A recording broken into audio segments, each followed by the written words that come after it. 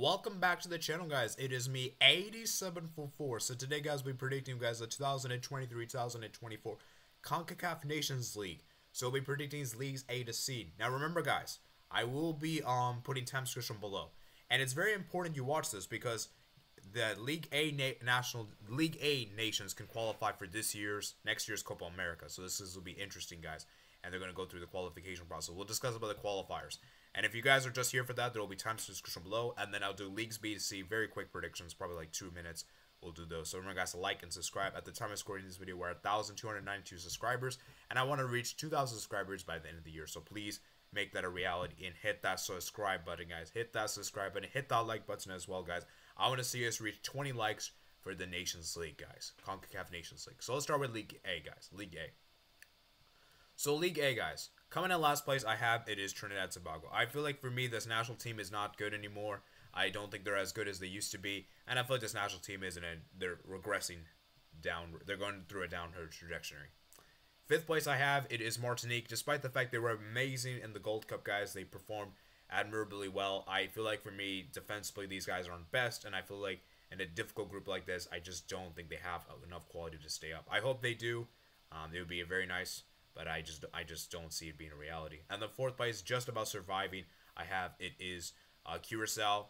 I was also kind of considering them to go down, but I feel like for me, this national team is decent. But my issue with this national team is goal scoring. The goal scoring for me is a big concern, and that's my large reason why I feel like they could be in a relegation scrap. But I feel like they'll survive because of the fact of how good their midfield and defense is.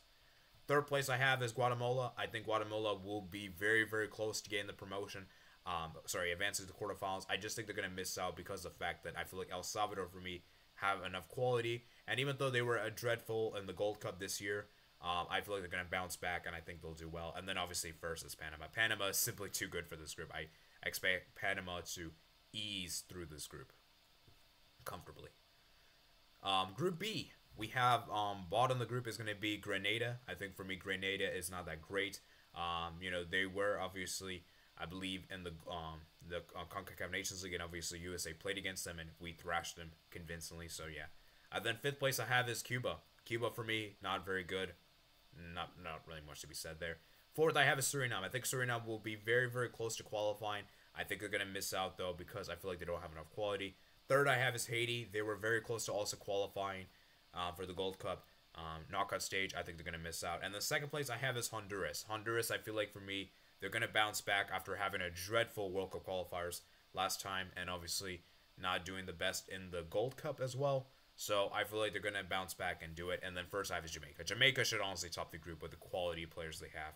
And Jamaica should be doing this. So yeah, guys, as I said, there's going to be 4 matchups here.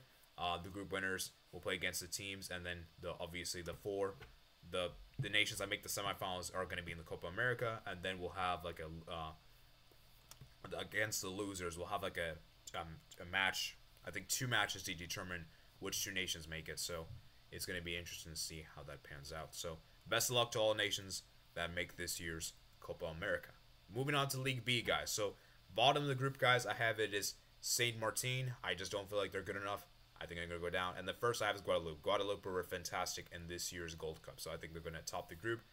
Bottom of the group for Group B is going to be Barbados. I feel like they're not that great, so yeah. And then top of the group is Dominican Republic. I think they're gonna do it.